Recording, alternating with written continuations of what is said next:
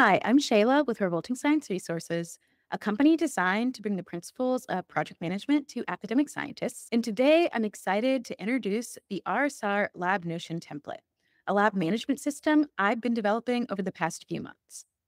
The RSR Lab Notion Template consolidates everything your lab needs all in one place. It includes a digital lab notebook, team information, policies, protocols, and so much more. Managing a lab can be really challenging when all the information you need is scattered among various platforms and software. Without a centralized system, each lab member may organize their research differently or store it in various places, and that makes it really hard to transfer knowledge between scientists. The RSR Lab Notion template is designed to streamline your lab's management process and help you stay organized, efficient, and focused on research. This template operates within Notion, which is a highly customizable productivity software that functions kind of like Lego blocks. You can build it to fit your lab specific needs using pre-made elements that you can rearrange to create a management system that works for you. One of the reasons I really love Notion is because it's so highly customizable. And with the RSR Lab Notion template, I've essentially just created a Lego kit for academic labs where all the foundational pieces are ready for you, and that saves you time and effort designing it from scratch. You still, though, have the freedom to customize this template to suit your lab's unique needs, and that sets it apart from some of the other lab notebooks or management systems that currently exist. So in this video series, I'm going to be walking you through some of the features of the RSR Lab Notion template. Although I'm not going to discuss pricing on my YouTube channel, you are welcome to visit my website at the link in the description box below. And there you can find some more details about this template and how to purchase it. What I will tell you now, though, is that unlike other lab management software, the RSR Lab Notion template is actually available as a one-time purchase. So there's none of those recurring subscription fees. And also, if you're concerned about the cost of adding Notion on top of this template, most labs actually can access Notion for free. So there's already a free version of Notion, but Notion also offers a plus plan at no cost to educators and academics through the Notion for Education program. So with an eligible .edu email address, you can likely access the plus plan of Notion for free, which makes this template even more accessible by not requiring a recurring subscription cost. And so with that intro to the RSR Lab Notion template, I'd like to actually share a video from the setup course that comes included with the purchase of this template. This particular video actually walks you through the layout of the dashboard, which essentially serves as like the home screen for your Lab Notion template, and then talks a little about the rationale behind why I designed the dashboard the way that I did. So with that, let's get started. Welcome to the Revolting Science Resources Lab Notion. In this video, I'll talk about the purpose of this template and the reasons behind some of the choices I've made when designing it. In the following videos, I'll walk through every page of your new Lab Notion template. I'll also delve into some additional educational content about the project management features that this template draws upon. This is your lab dashboard and serves as a homepage for all of the different information that will live in your lab's Notion workspace. I designed this dashboard to minimize overwhelm while still allowing all lab members to have easy access to the information they need for their research. My recommendation is to keep the pages along the side and the information in the middle of the dashboard as slim as possible. You don't want to overwhelm your lab members, but you do want to help them identify where the information lives that they need. You'll notice that there are many pages with different sections. For example, the lab inventory and storage page includes sections for ordering reagents and supplies, the full reagent supply inventory, and sample storage. As you make edits or add information, I recommend keeping as few pages as possible and including more sections within each page. This reduces overwhelm and makes it clear where each lab member needs to go.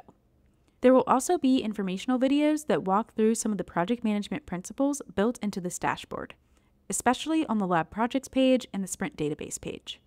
Although some concepts may be new, I put a lot of thought and care into making them relevant to academic scientific research. My recommendation is to learn about these project management principles from the included videos and share them with your lab. Try it out for 2 months, and after that, it will be clear what changes might need to be made. I advise against making large, immediate changes, as it's better to try it and then make specific tweaks, rather than making big changes and later realizing some key pieces of the framework were essential. I highly encourage you to set up every page as much as possible before adding any information. This includes going through each page, database, and template to ensure key language or information is included. Note that changes made to templates after creation won't update existing content, so it's more efficient to set everything up beforehand. The lab projects and sprint database pages draw from real project management principles, primarily from Agile project management and specifically Scrum methodology. I've adapted Scrum to better suit an academic science environment. If you'd like to learn more, I'll include a link in the description box below to a book written by the creators of Scrum, but there will also be some informational videos included in the setup course. Overall, I hope this dashboard provides a clear and easy way for your lab to access all the information needed for their research. If you're daunted by the concept of Notion, know that it can be overwhelming at first. My recommendation is to try out the templates as they are, make only necessary changes, and just give it a try. Learning Notion comes with time, and if you need to build something specific, there are many helpful resources available. As a reminder, your time is incredibly valuable. So while you could spend a lot of time learning how to create various things in Notion, I've already spent that time learning these skills while creating this template. To save yourself time, it can be worth getting assistance or delegating the creation of things to someone with the necessary skills. This doesn't have to be me, but I'm happy to discuss any customizations or additional pages you might need for your Notion dashboard. In this video, I will walk you through your new dashboard and highlight some key features of Notion. On your lab dashboard, you'll have all the links to various pages within your workspace along the left sidebar. In future videos, we will explore each of these pages in more detail. In the main part of your Notion dashboard, you'll see an announcement section. You can create a new announcement by clicking this New Announcement button. This will generate a new toggle that starts with today's date, which you can edit. You can then add a header for your announcement, similar to an email subject line, and include more details within the toggle. You can also use small phrases like urgent, please read, or change the color of announcements to signify urgency. Under the announcement section, you have 3 different sections for submitting a weekly plan, ordering reagents, and requesting lab maintenance. These sections were selected because of the frequency of how often these tasks are completed, and because the linked pages include more information than just specific actions like ordering reagents or supplies. You can always edit these sections and select different items you'd like to include as key pages for quick access. The lab calendar section currently displays an embedded Notion calendar. You can replace this by embedding any calendar you'd like, but my personal recommendation is to keep the Notion calendar and ensure all relevant Google calendars are shared with lab members and integrated into the Notion calendar. This Notion-specific calendar allows real-time edits within Notion and integrates with individual lab members' Google calendars.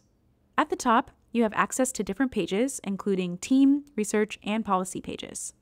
This feature is useful for quickly seeing when pages were last edited and navigating to specific pages. You can always return to the main dashboard by using the breadcrumbs at the top of any page. The search function allows you to search across your entire workspace. For example, typing lab members will direct you to the lab members page. You can also search for specific entries. A search feature is also present in your Notion sidebar. To share your Notion workspace, click Share and send out emails or add contacts from Slack. You can edit member settings, manage access to pages, remove or upgrade members, as well as add members from the sidebar by going to Settings and Members, clicking People, and then making the desired changes. In the sidebar, you have access to your Notion calendar and a Help and Support button, which is useful for getting documentation on specific aspects of Notion. When lab members tag you or mention your name, notifications will appear in the inbox. Some additional page features I'll highlight now include viewing all comments and updates on various pages, favoriting pages for easier access, changing font and text settings, duplicating, moving, viewing edit history, and managing pages, and locking pages to prevent accidental edits. Simply unlock the page to make necessary changes. My personal recommendation is to lock all pages that are not frequently edited by lab members. You can add links, comments, and suggest edits by highlighting text and selecting the desired options. Comments can also be added on individual pages, except for the dashboard homepage. So that's it for this video, sharing a little more about the RSR Lab Notion template and showing you the dashboard as well as some of the rationale behind why I designed it the way I did. If your lab could use a comprehensive lab management system and you're interested in getting more information about the RSR Lab Notion template, I'd recommend heading to the website that's linked in the description box below, where you can get more information, ask questions, or schedule a live demo. If you liked this video, feel free to give it a thumbs up. And if you want to get notifications about some of the other videos that will be released, especially related to this series on the RSR Lab Notion template, feel free to subscribe to this channel. That's all for now, and I'll see you in the next one. Bye.